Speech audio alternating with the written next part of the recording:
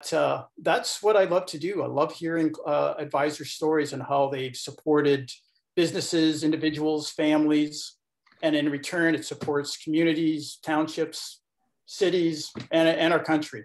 So thanks to you guys for being who you are.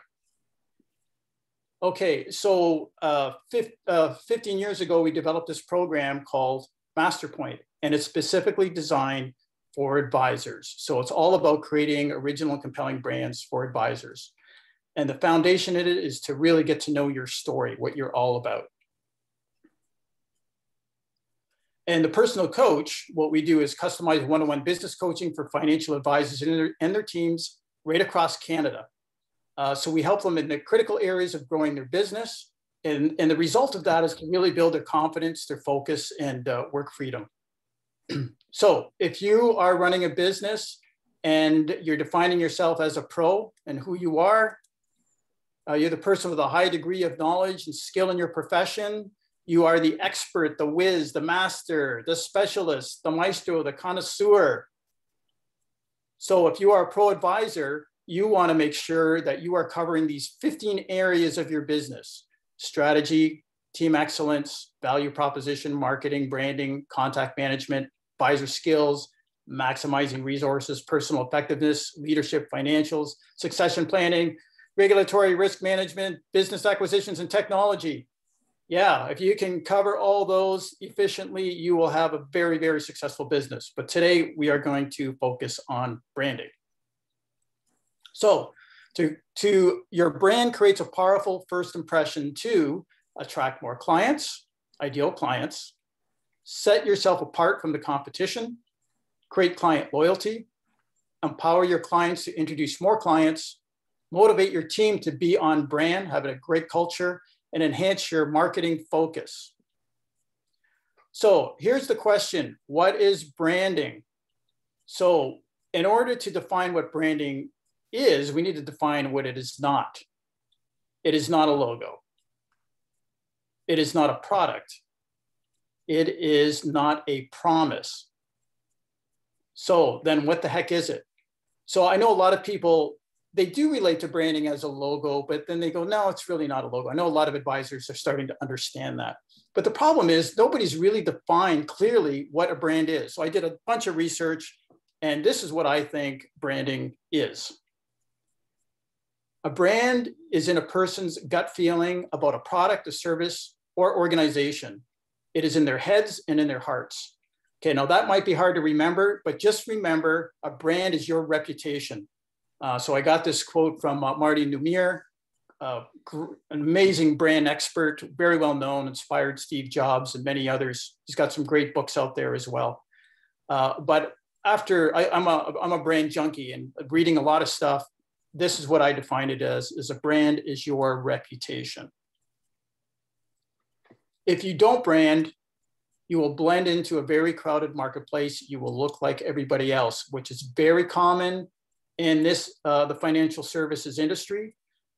Sometimes it's not your fault. Sometimes it's dealer driven, or it's just fear, but it's very common to do that. Not just in the financial industry, it happens in other industries as well.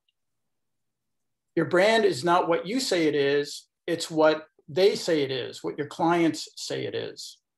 Okay, so it's really important that you brand, because if you don't, your clients are going to make up who they think you are.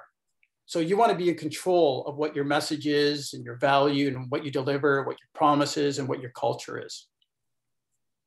So 6 strategies pro financial advisors like yourself implement. And what should you implement too? The first thing you want to do before you do anything is develop your compelling story. You need to know what your story is. And again, like myself, for me to define it myself was very difficult. You sometimes need that outside source. It's interesting that Kelly and I had a call with an advisor interested in branding at 1 o'clock today out in British Columbia. We're in Ontario. And he just said, I'm good at what I do, but I know nothing about marketing or branding. That's what I'm coming to you guys for. And so our job is to uncover what his story is. But I do want to give you some tips today, especially if you are starting in the business. You need to start somewhere. So we're going to try to give you some tips today to help you develop your story to a certain extent. The other is to really ask for client feedback. And there's some tricks around doing that.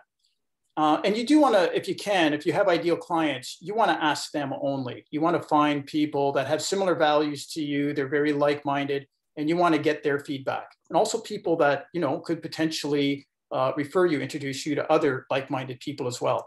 But you want to know how do they describe you?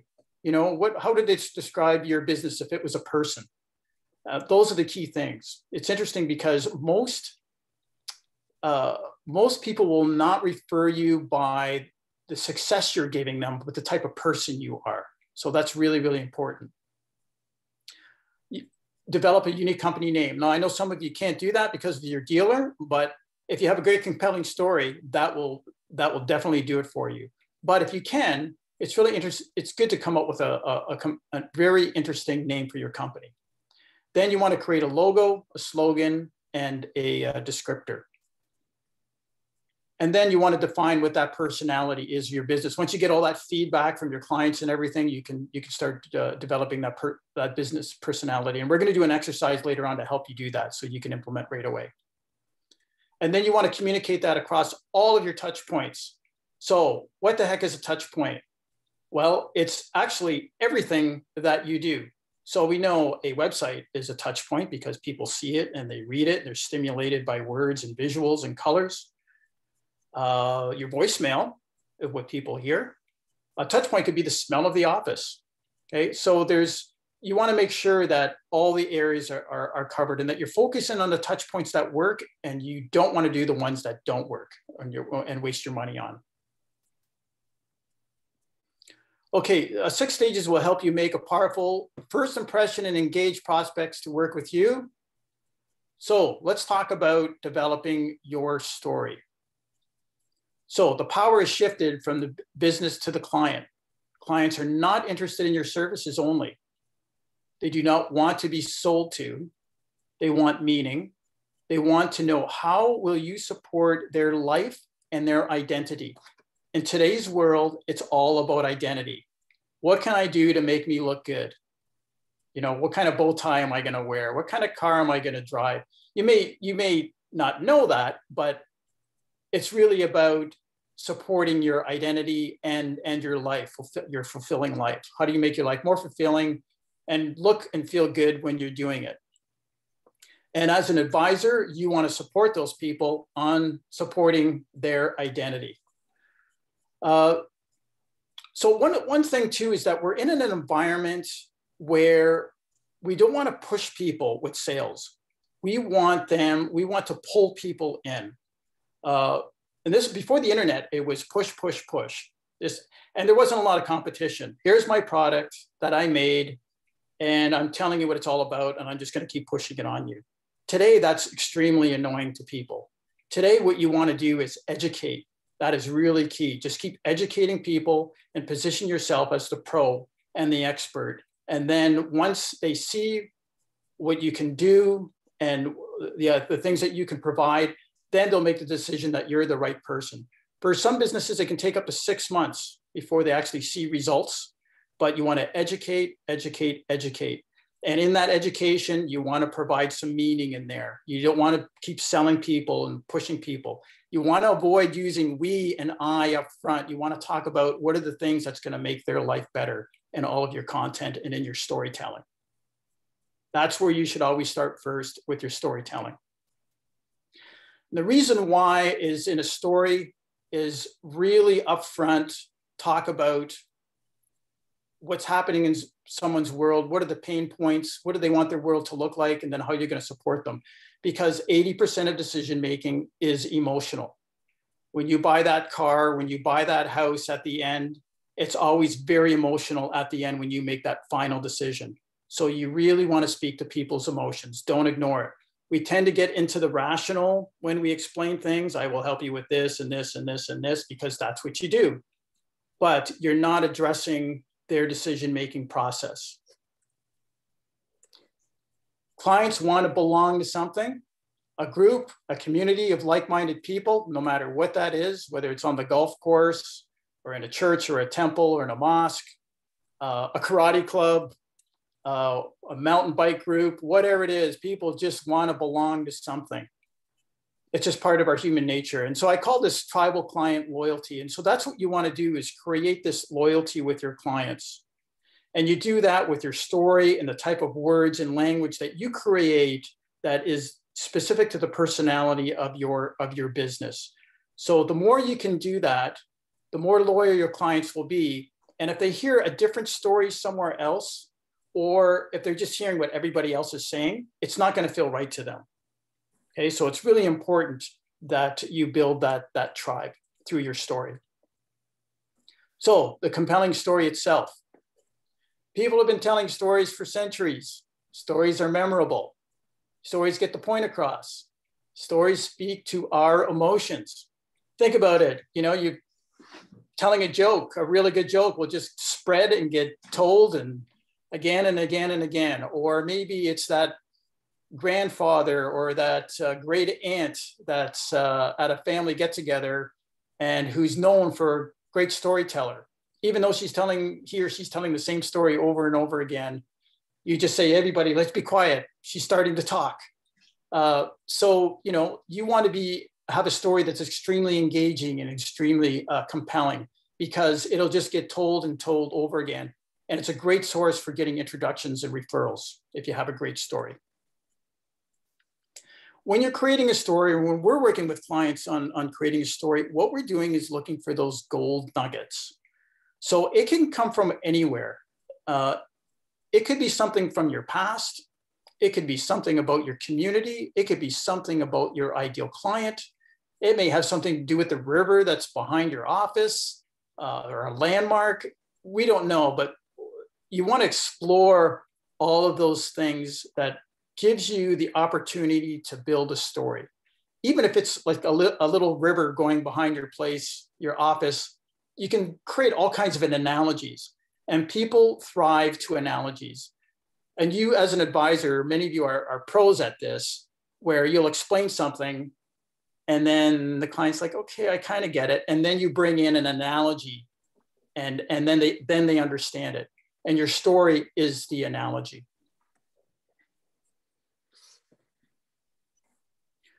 So from a brand perspective, there's 3 chemicals that actually are happening in the brain. This is why it works. We've got dopamine, which is about love and pleasure.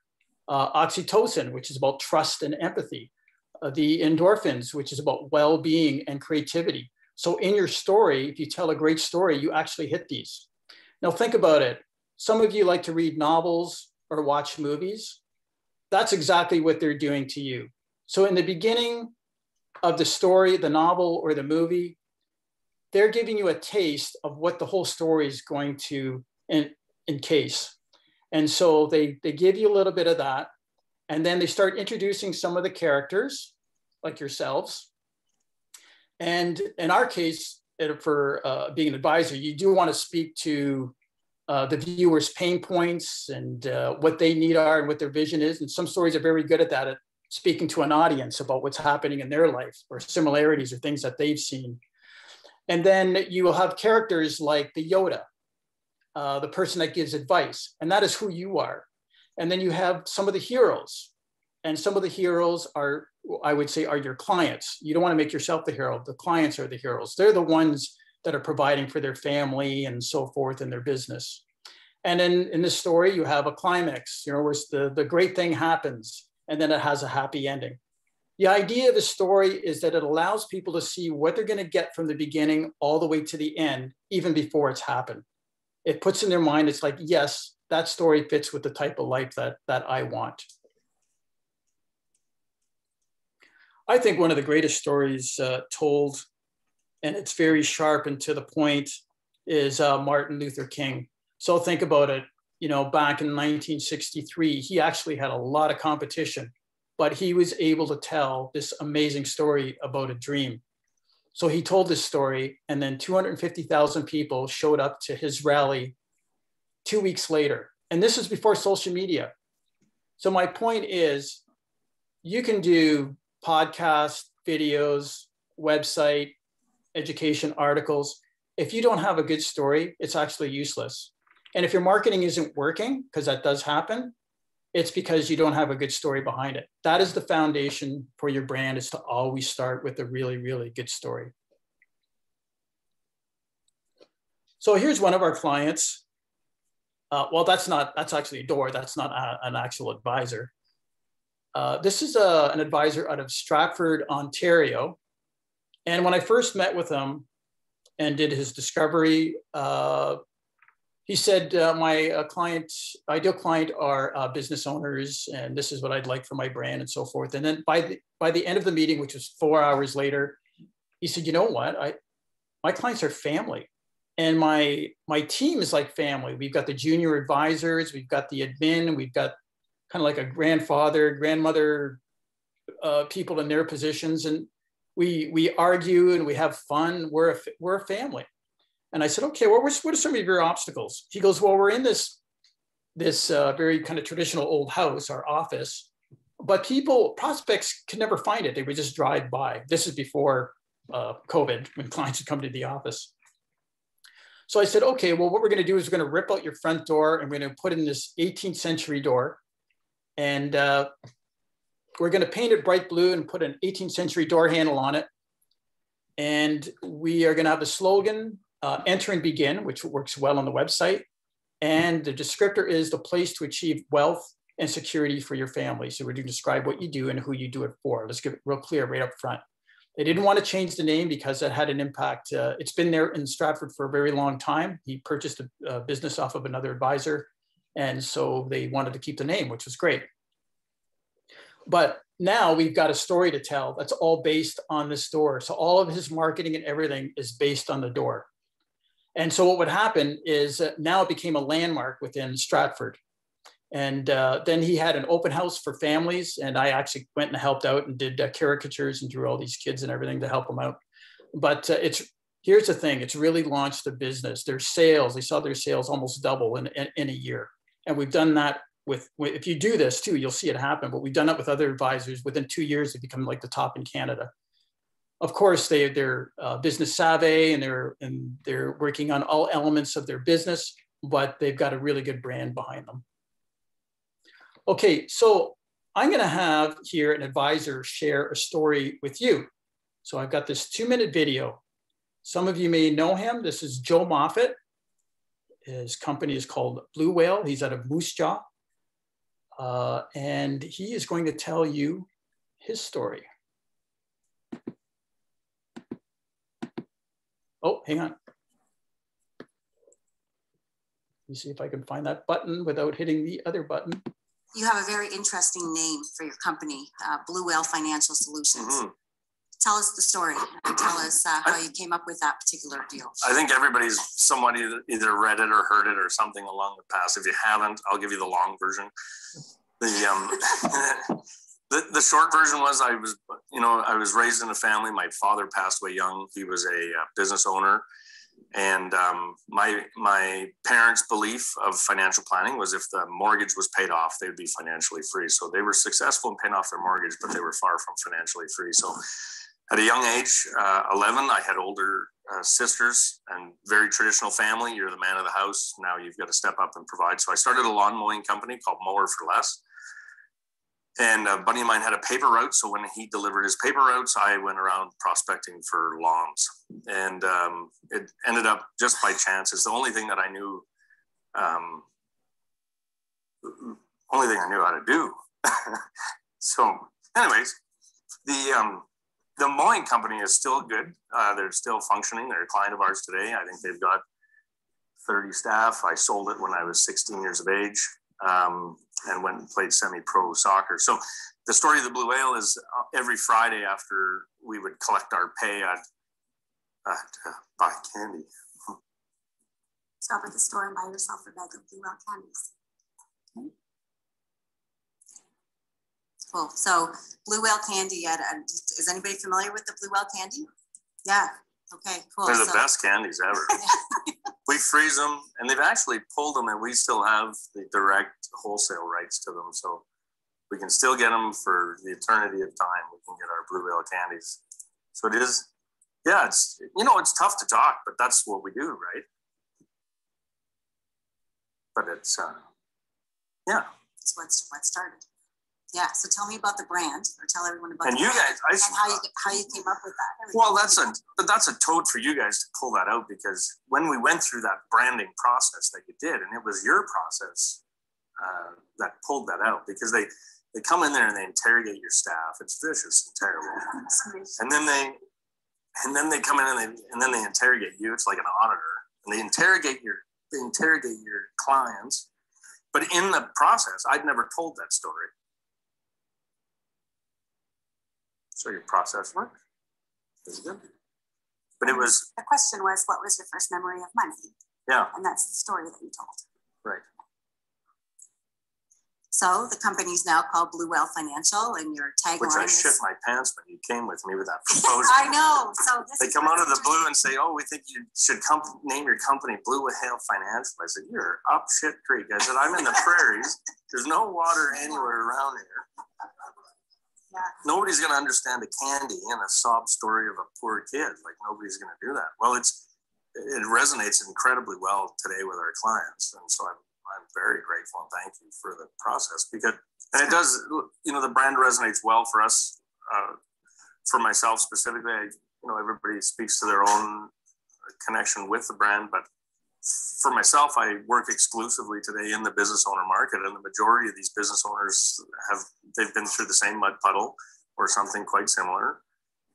All of us have had trials and tribulations in our life. It's nothing unique, but acknowledging it and then building enterprise from it is exactly what our clients do. And so I don't know what all of your clients work from, but that's usually where the majority of our clients, they start talking about welding for their uncle or their dad or whatever the case is. Now they got a welding company or manufacturing facility, or they started off trucking grain on the farm and now they got a logistics company and so on and so forth. And they've all got a story, something similar. So when we start to tell the story, it was incredible to hear all of a sudden our clients started sharing their stories. And so then that's where the whole brand came around to say, well, what's your Blue Whale story? And let us help you build your something big. So what's your something big? And let us just be a part of it and tell us what your Blue Whale story is. And it's a great opportunity. And clients, once they listen to ours, and it's almost like once you can make yourself vulnerable, then they can make themselves vulnerable. And all of a sudden your financial planning can be a heck of a lot more intimate and focused. Yeah. It's interesting. With Joe, we did his branding, I think about 8 years ago now. And because of how things have changed with COVID and with technology, we're doing a brand update. So we want to take it to the next level. But here's you could tell he's a very authentic and genuine individual, like many of you. And within 2 years, he became like one of the top in Canada within the Sun Life organization, which is a great dealership. So anyway, yeah, I just thought I'd share that with you just to give you some insight on, the impact that it has. So asking your clients for feedback is critical. The more you can learn about what your clients value, the better you can service their needs. You'll become an expert to help them. You will see your referrals climb because you have your focus. You'll find commonalities amongst responses that will help you define your compelling story. You'll have a deeper understanding of your value. Your ideal client profile will become even more refined. You'll be able to maximize some cross-selling. You'll make well-informed brand and marketing decisions. And you can build a unique process and name it. Now, you've probably seen many processes out there. They start off with, let's meet, let's look at your objectives and goals, let's build your plan, let's implement your plan and then monitor it. Okay, those are kind of the common ones. But if you've got a brand in place and you've got a theme for your brand, let's say like Blue Whale or some of these other ones we're going to show you, you can then develop your own language and come up with a name for your process that's on brand as well. The process itself may not be that much different, but it's going to come across as being very unique to your business and how you help people. because again, it's all about emotions. So there's a direct correlation between clients being asked for feedback and giving referrals and introductions. So here's an example of a process. This is a client out of St. John's, Newfoundland. We did his branding this year, and we called his company Live By, kind of play on the Newfoundland dialect a little bit. And so we created his brand all based on his doing this whole journey thing, having a better way of living. And so it starts off with understand, create, launch, and navigate. And you can see that it has a very fresh, open kind of feel. And you can see there's his ideal client in there as well. So developing a unique company name, if you're in a position to do that. If you're not in a position to do that, you may want to think about creating a program that you can add an interesting name. It's kind of like the same thing. So that's something that you can work your way around. But whether it's a program name or a company name, you want to start off with a theme first that will support your story. And sometimes I think this is kind of a weird phrase, is to be really unreasonable. If you think about successful business individuals, they are always unreasonable.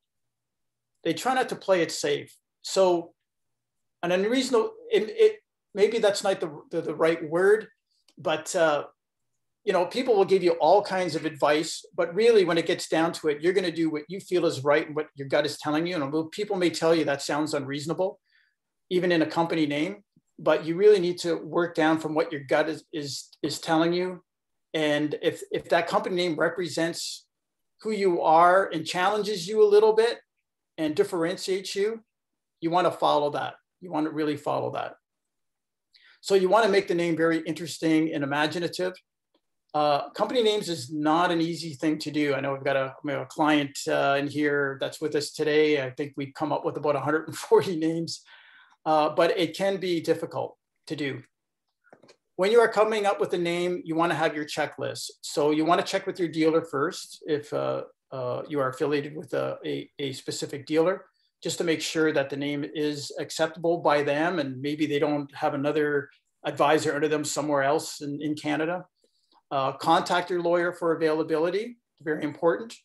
Something that we've noticed recently is sometimes these names are trademarked under somebody in the financial industry. Maybe it's a program or a product that they have, and you won't see it online, but it's there if you search it. So you want to also check for trademarks to see if that name is taken. If you decide to do business outside of the province, make sure that the name isn't already in use in that province. So let's say you are in Saskatchewan. If you're just doing business in Saskatchewan and there's another company name in Ontario that has the same name, you can still use that name. But if you plan to do business in Ontario, then that won't work. So you want to think about the future if you are going to be expanding out of the province or not. And the name also shouldn't offend anybody in any other language. So you may want to do a check on that too, just to make sure. You don't want to find that out afterwards.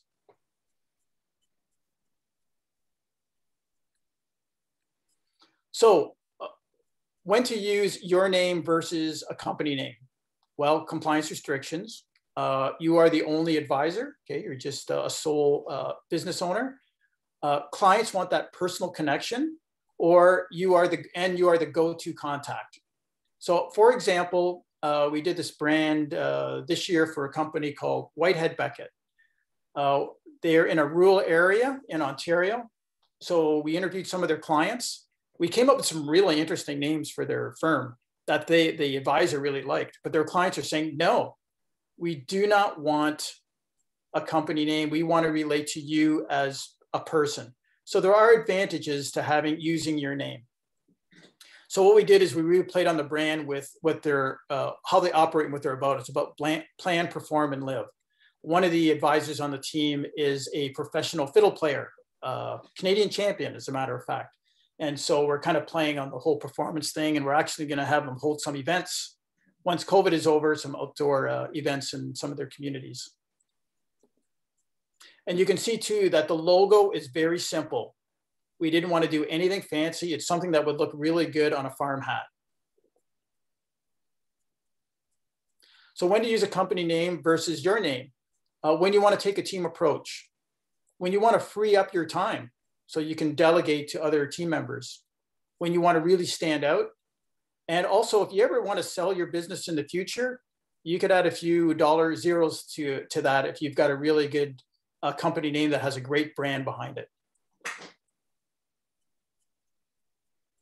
So creating your logo, slogan, and a descriptor, that would be the next stage. So here's something interesting after doing some research. Today, your logo, name, and company, and colors and shapes have a bigger impact than your value proposition.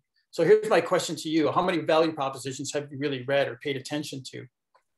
Okay, these days, you want your logo, your slogan, and your descriptor to sum up what you're all about. If you're all about enthusiasm and freshness, then you know what kind of colors you're going to use, what kind of shapes you can use, what the company name might sound like, or what it's going to say. And that's what people are going to be attracted to and want them to read more. So it's really important that you have a very strong, powerful corporate identity. Slogan and a descriptor.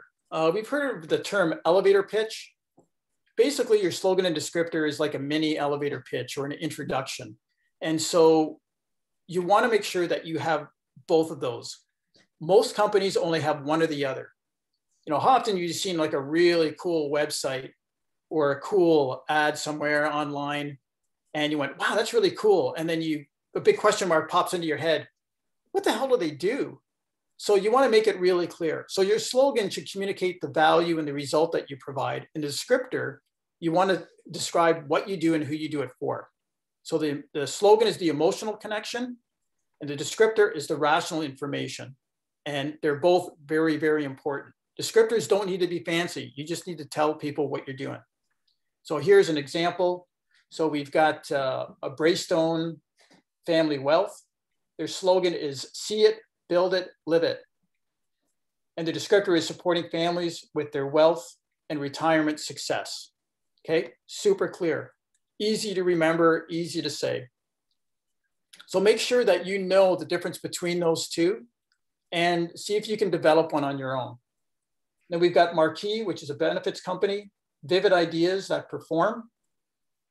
And the descriptor is leading strategies for your group benefits and retirement plans. Nothing fancy.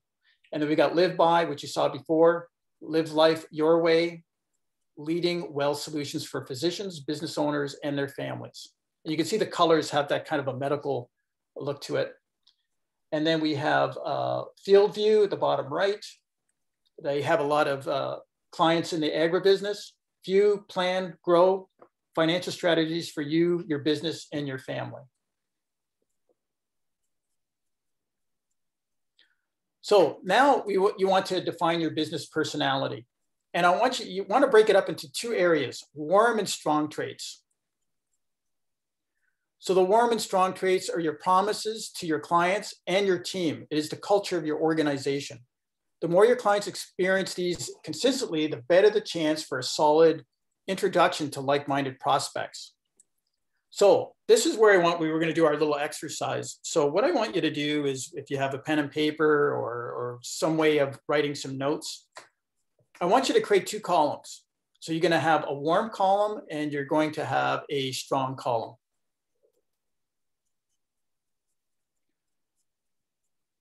Think of your business as a personality, okay, that your ideal clients are very, very attracted to.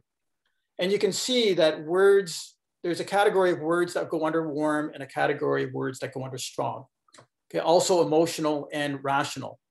Emotional is the relationship, the warm. The strong is the delivery at the end, or how you do business. So for an example, insightful, authentic, courageous, and strong, an example, innovative, talented, big thinking. So when you are communicating with your clients, or you want to create some consistency within your team, or you're hiring people on your team, you can say, look, this is what we're all about. We're all about being insightful, authentic, and courageous. when you open the door to the office or come into the office, whether it's at home or in the workplace, you remind yourself that these are the three things that I want to be. For the personal coach, it's confidence, focus, and freedom. So of course we want that for our clients, but we need to be that too. And the more you practice it, remind yourself, the better you get. It's almost like learning something physical, like how to do a golf swing, or something in karate, practicing a kata over and over and over again. And it feels like I'll never get it, but after doing it for 5 years, then it just becomes normal and natural. The organization, the karate organization I belong to is Friendship, Cooperation, and Learning. And it's interesting because they're not only words, but it's how we operate. So friendship allows us to prevent from hurting each other and supporting each other. Cooperation is all our requirements. And in order for us to learn from each other, we need to cooperate. And then as a result, we will keep learning ongoingly. So it's not just these words you throw out, you actually apply them into your business and all of your programs. So the warm are the ones that your clients you want your clients to experience first. And then the strong is your delivery. So I'm just going to give you a few more examples. So write down what you think might be your top warm traits and what you think your top 3 strong traits might be. And just only pick 3. You don't want any more than 6 because the brain can't handle anymore. So just take a couple of minutes and write down what you think your brand personality is all about. In the workplace, not at home. Or not on the golf course. And while you're doing that, you may find that you might be coming up with words like this: trusting, honest, approachable, professional. And that's okay.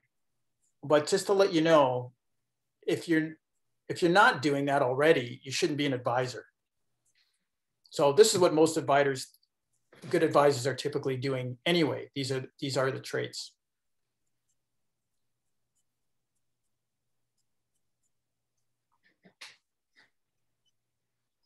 Okay, I'm going to move on a little bit. So I want you to think about that. You might need more time thinking about what some of those are. If you want to have a conversation with me at some point in a complimentary call to go a little bit deeper on that, I'm absolutely available to do that with you. But don't take this lightly. This will truly impact your business for not just yourself and your clients, but also your team. And like I mentioned, just do 3. Okay, don't overdo it. Just pick your top 3 warm and your top 3 strong. And these are your promises. One thing I actually do want to add to that, when you do develop those, you may want to come up with definitions for them as well. Because your definition of insightful might be different than somebody else's. So you can Google what the definition is to get some kind of thoughts and direction. But really from your own heart, what you believe that is.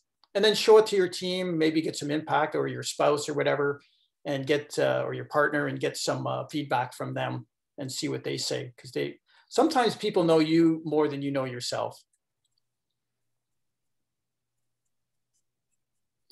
Okay, and then on top of that, if you have a really good company name and a good brand developing, then you want to start thinking about the words that fit. And here's an example. This is a company out of Windsor, Ontario. They are called The Works, and their ideal clients are in the auto industry, automation, and high tech. And these guys are all about strength. And there's 2 advisors, and they have a team. And so in our brand document, we have a page that has about 100 words that relate to their brand. So you can see how these words here, I just put on a few: work, gear up, success, hardworking, comprehensive, assemble, build, strong. And when we come up with these words, we're able to come up with a name for their process. When they're writing articles, they or us, when we're writing articles for them, we can grab some of those words and pop it into their language. Same with their website, all of their social media platforms. So it's really easy to come up with creative ideas, But if they're not on brand, you're actually confusing your clients and you start blending in with everybody else. So you want to have that documentation where you've got some really good, solid brand words that you can always look from. And what will happen is that the list will get longer.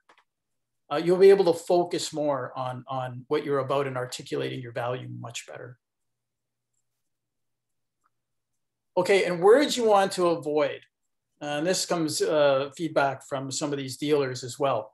Is avoid saying that you're the best or guarantee, better, you must, you should. That doesn't go very well with compliance or maybe with your clients, particularly in this industry. You can't make promises like that. So just be cognitive of not using words like this or words that refer to this. These are called absolute words that you want to avoid. And then communicating across your touch points that we talked about before. Without the first strategies, all of your marketing and digital marketing will be useless. And I mentioned that already. You want to make sure you got that solid story and a good brand in place before you do anything. And also, it'll help you to keep all of your touch points consistent. Again, you can see a great idea that a competitor is doing. If you try to implement it, you are going to look like different companies. I actually sat down with a company, they've been around since 1948. When I looked at their existing materials, they looked like 12 different companies, and they didn't know it because they hired a web company for the website. They hired a graphic designer to do a brochure. They had another company for social media, and